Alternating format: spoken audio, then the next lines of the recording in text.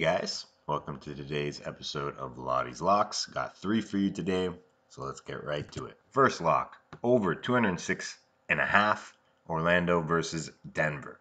Okay, this is a prime example of why looking at the over-under trends and basing your bet off of that is not always a good idea. First of all, this is a low number.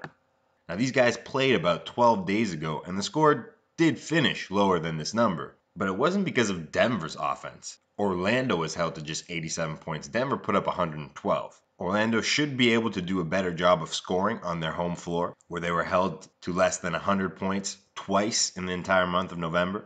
Now, this is the second night of a back-to-back for Orlando. The first time they scored 115, second time 102, 109, 131, and then 110. So they've had no problem scoring on the second night of a back-to-back. Meanwhile, the Nuggets haven't been held to less than 100 in 6 games and just once in their previous 8. Lock number 1, I'm going over 206.5 points, Orlando versus Denver, despite the over-under trends for these two teams. Okay, lock number 2, over 229 points, Toronto Raptors versus Philadelphia 76ers. The Raptors are 10-3 against the under at home this season, while the 76ers are 7-4 against the under on the road.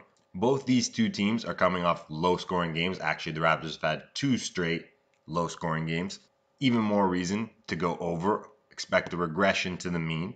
It's a tight matchup, so there's a chance it could go to overtime. Philly has gone to overtime 4 times already this season, while the Raptors have twice. I expect a track meet tonight at the ACC.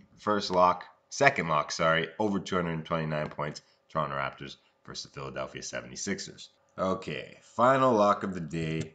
Minnesota Timberwolves -5 at home tonight against the Charlotte Hornets. Like lock number 1, this is another where you can't just look at the ATS rankings, because as the road underdog, the Hornets are 5-1 against the spread.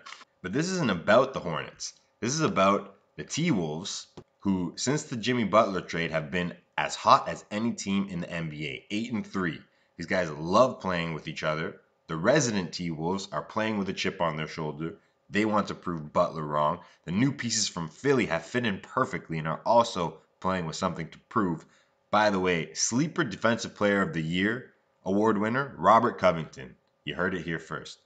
So don't worry about the ATS numbers. This is about the Minnesota Timberwolves right now versus the Hornets. And the way the Wolves are playing, I don't see them losing at home against the Hornets. I think they cover the spread easily. Lock number 3 and final lock today, Minnesota Timberwolves -5 at home against the Charlotte Hornets. Hope you enjoyed the show.